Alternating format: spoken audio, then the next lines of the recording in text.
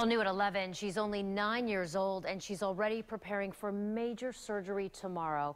That's because her disorder is so rare, health experts believe she could be the key to unlocking the secrets to a host of other diseases, including Parkinson's.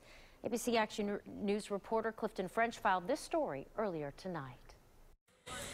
Laura Tobia is like any other 9-year-old girl. She loves to run and play. Her favorite sport, baseball.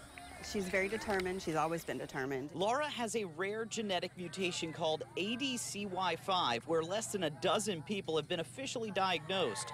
Her mother explains her symptoms are much like that of an adult with Parkinson's disease. Has a difficulty walking. Sometimes she has uncontrollable contractions that are very painful.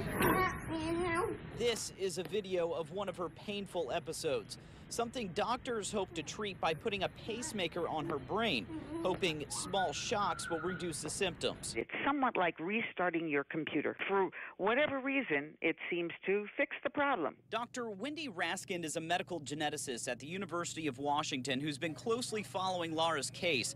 She explains the pathway in her brain affected by this gene is the same as other movement disorders like Parkinson's. Those pathways are much like streets. When everything's running fine, traffic seems to get through well, but every once in a while there's an accident or a detour. And if you mess up any part of that system, you could get a movement disorder. And while that pacemaker may help with Laura's contractions, doctors will also study her blood, genes, and cells to help other patients. They are hopeful that her cells will lead to some sort of solution. In Apollo Beach, Clifton French, ABC Action News.